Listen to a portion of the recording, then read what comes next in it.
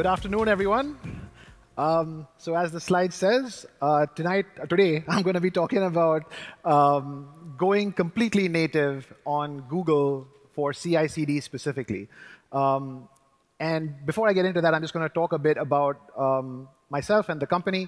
So I am the co-founder, and I'm also the CEO of CloudCover. So we're a fairly technical company, as you can imagine. CI/CD is very close to our hearts. We have been instrumental in the creation of these kind of pipelines for DevOps for many of our customers in the region. And it's been a really fruitful experience to enable the application development teams of these companies and allow them to really get the most out of the platform and accelerate their application development. Our teams are spread around Asia, primarily in our offices in Pune, and our office here in Singapore has been growing exponentially over the course of the last year. And we focus primarily on DevOps and data. We work with a lot of the startups and the unicorns in this part of the world. And as you can imagine, the CI/CD problems that they face are massive. It's monster scale. It's lots of microservices. It's many, many deployments in a day. And in many cases, they're moving very, very quickly and breaking things, as that happens to occur very, very often if you're deploying in a regular basis. We are Google Cloud Data Analytics specialized, and we're premier partners. This is our third Google Summit, and we'll be back again, obviously, for more.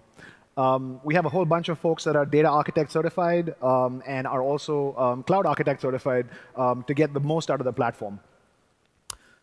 So I'm going to quickly ask for a show of hands. How many of you have used CI/CD in the past? And I'm hoping it's a lot.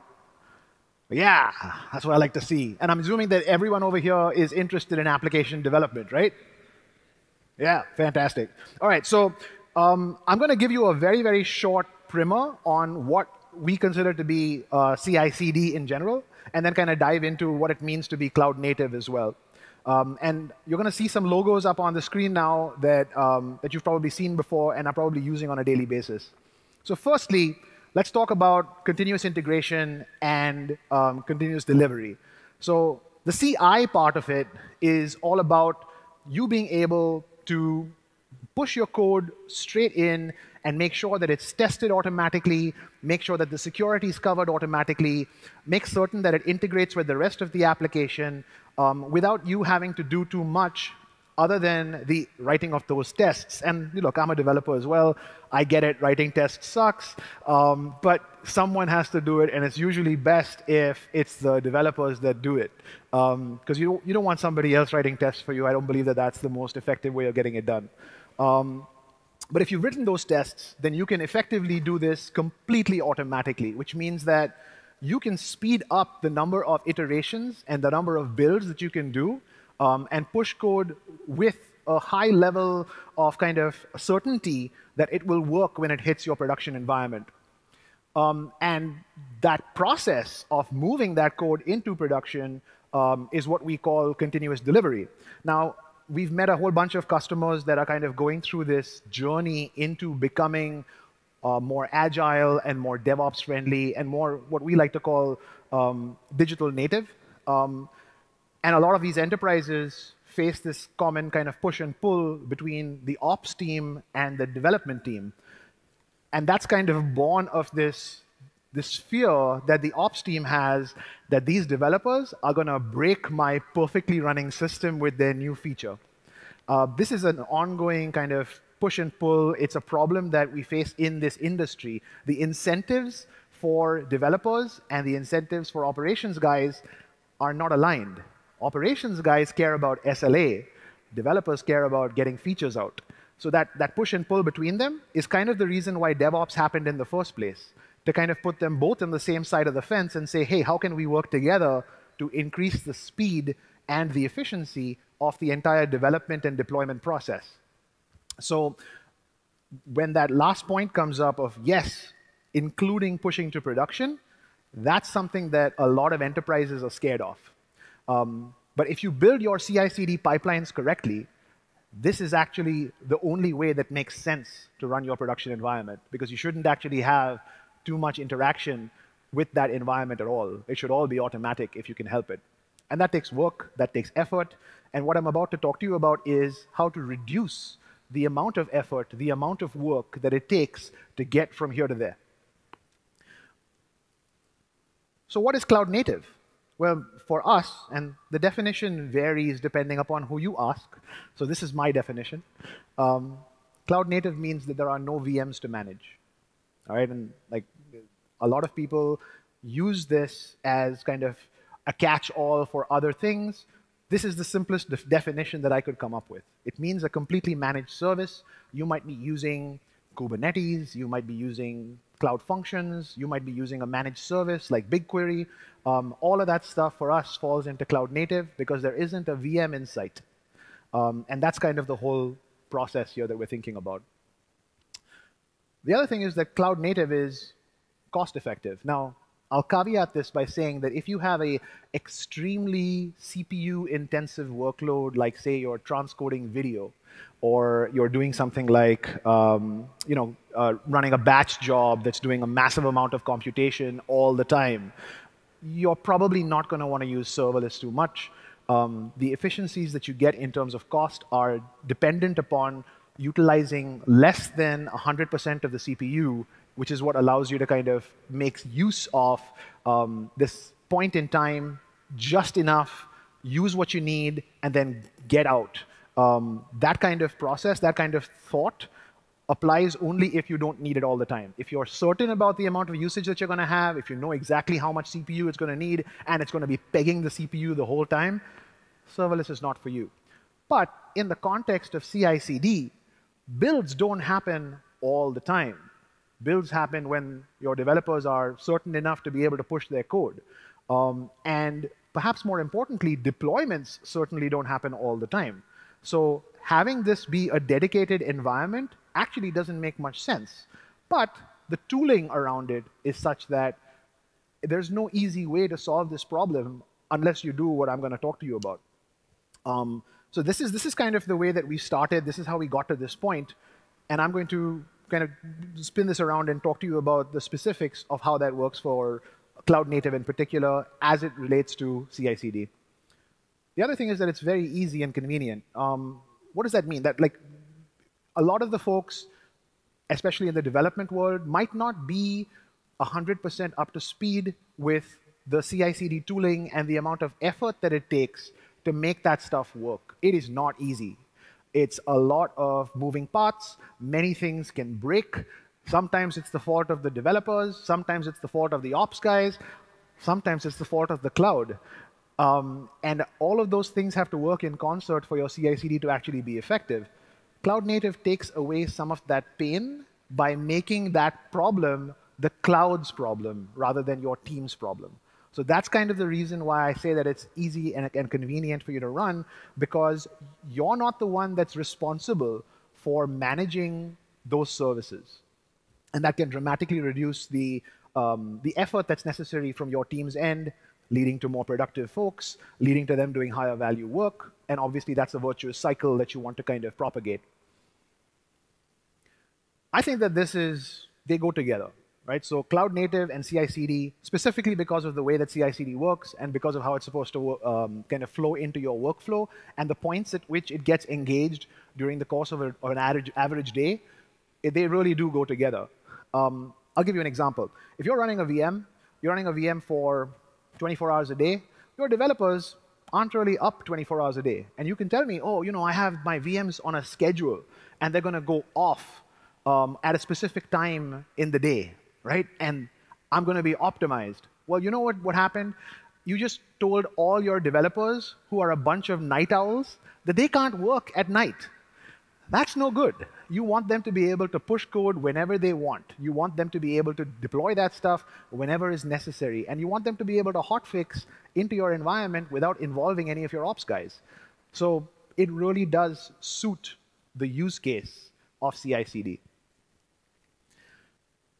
So I'm going to talk to you about an average, normal CI/CD pipeline. All right, this is what tends to happen in most organizations if they've set it up correctly.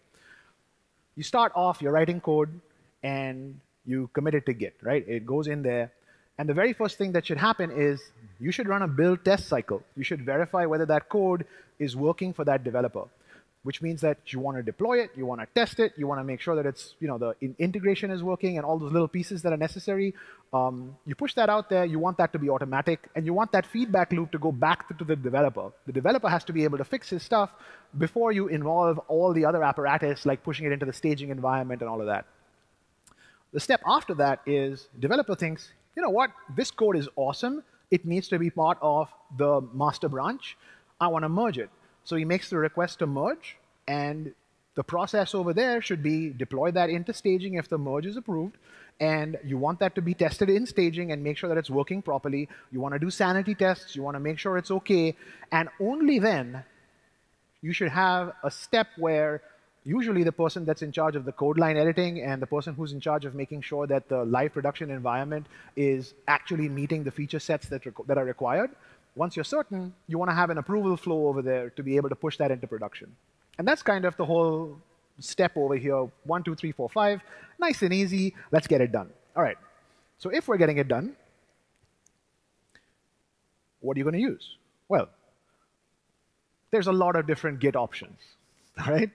And I'm not even saying that any one of these is best. We tend to use GitHub, but there are cloud-native alternatives as well. Cloud Source Repositories is a service from Google Cloud. And this one in particular is interesting because it has a certain amount of free space that's available to you. And you can use that well within the free tier for a very, very long period of time. And I'll talk about the specifics of the cost a little bit later. But this does most of the work that you'd expect from Git. And GitHub in particular is a little bit harder to kind of replace because of the open source community and the fact that those GitHub stars are really nice to have. And we use it because when we want to open source stuff, GitHub is the place to go. And we've got the enterprise license of that. It costs us a lot of money.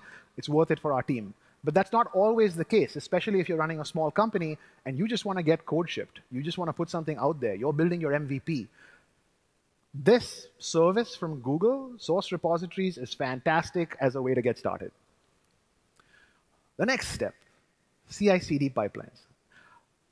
Hands up if you've seen one of these logos before. Yeah, that's what I thought. So these are the big players, right? Most of these folks are embedded in almost every single one of the companies that we work with. And they do a fine job. They're great. They get the job done. A little bit complicated in many cases, a little bit hard to set up. But hey, it's code, right? You've got to work with it. It's very, very difficult. These pieces of software are great. They're effective at getting the job done. There are alternatives that are completely cloud native. And every single one of these will require you to either subscribe to a SaaS service or will require you to run a virtual machine inside your environment in order to be able to process this. Now, you could say, I can run this on containers. Yes, you can. But you still need to set all of that stuff up. And when something goes wrong, it's your responsibility to fix it. So there is a solution for this, and it's called Cloud Build. This is what I love about Google. Their naming convention is so crazy. It's like, it's so obvious what the service does, right? Yeah, it builds stuff on the cloud. And it's your CI/CD replacement, right? So it actually does all of the steps. It allows you to effectively do the same stuff that you would normally do in a Jenkins, for instance, or a Spinnaker. And it works really, really well with all the other cloud-native pieces that exist on Google Cloud. So it's a great starting point. And we've kind of taken it to a certain level with the code that we've written. And I'll show you a demo a little bit later. And then we're going to open source the project as well, so you guys can get access to it. But this is kind of the core of the platform. It's the core of the solution that we've built.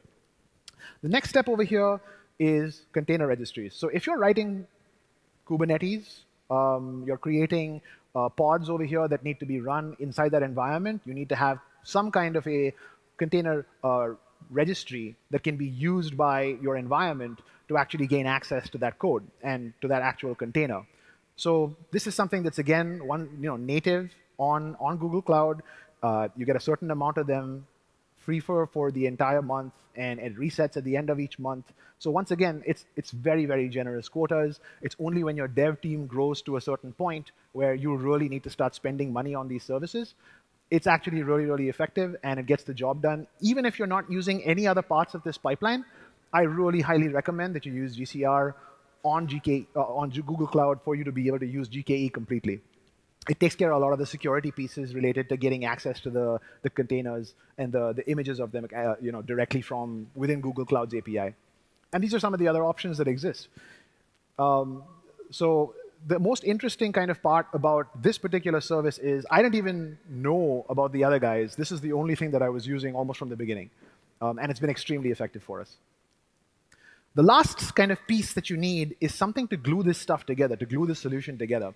And historically speaking, you'd go to an IFTTT, you'd go to a Zapier to stick these different APIs that exist together.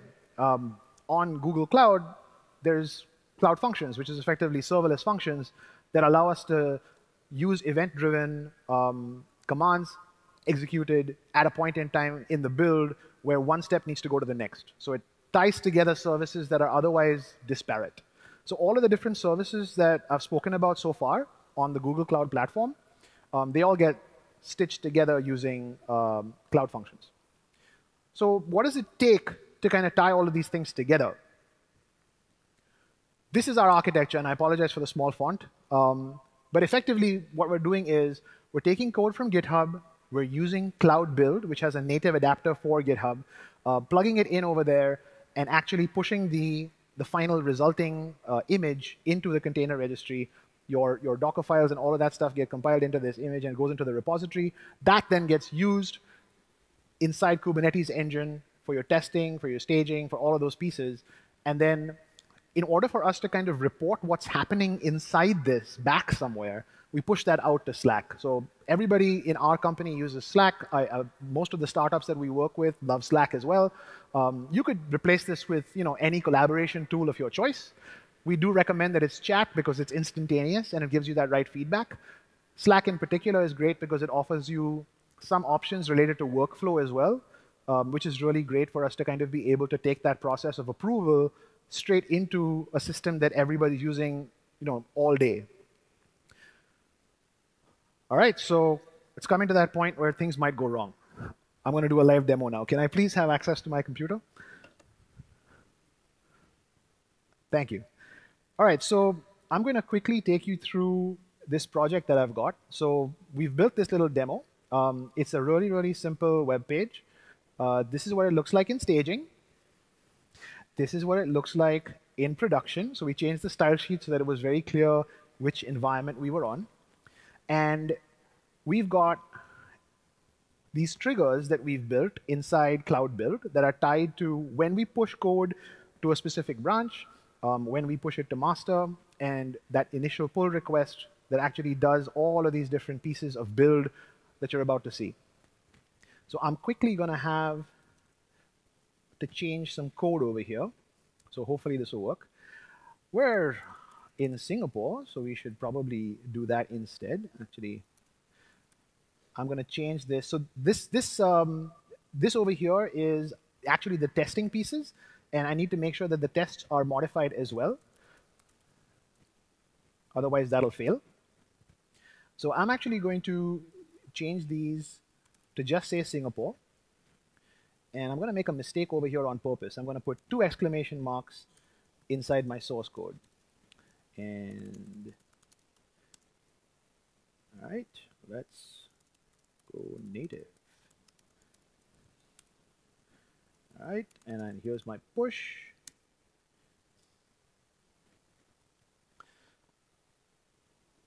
And it worked. Great. So I'm going to switch over to GitHub here and take a look.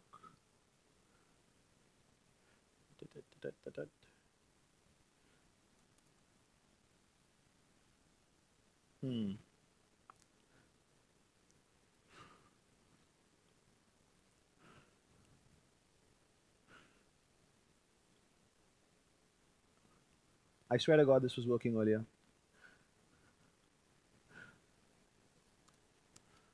I should see a request for a pull.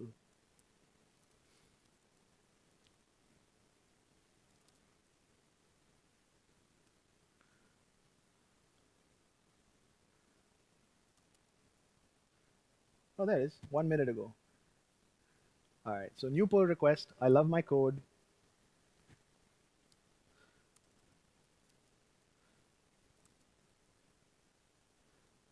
So I should be able to create my pull request from here. All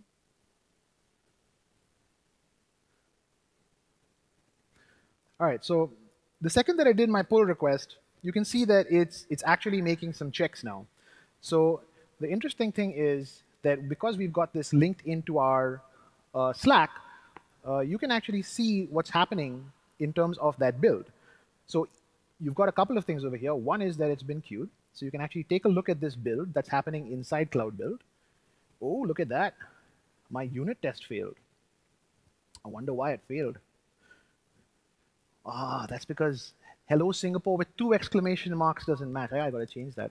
Give me a second here. I'm going to switch back, remove that.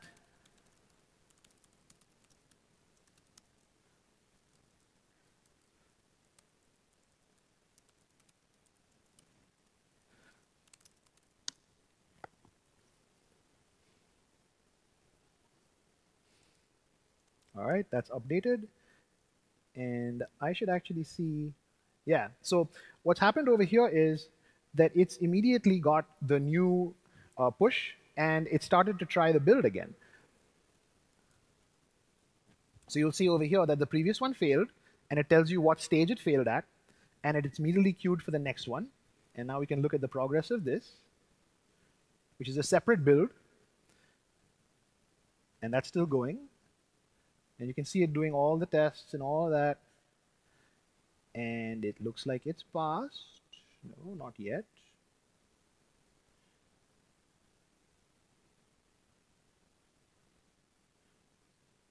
Still going.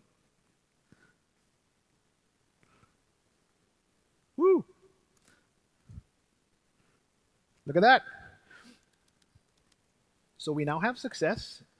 I'm going to come back over here. And you'll note that all these checks that have passed over here in GitHub actually happened in Cloud Build. So now that I'm ready to go, I'm going to go ahead and merge this request.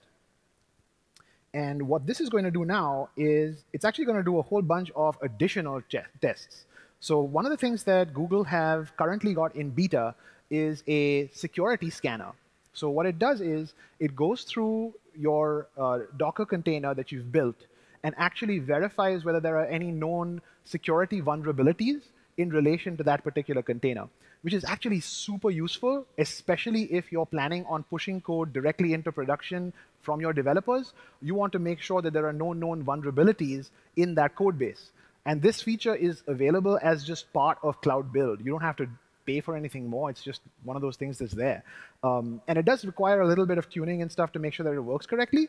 But once you've got it set up, it's actually a fantastic thing. And there are many, many products out there for the security-minded folks in the audience.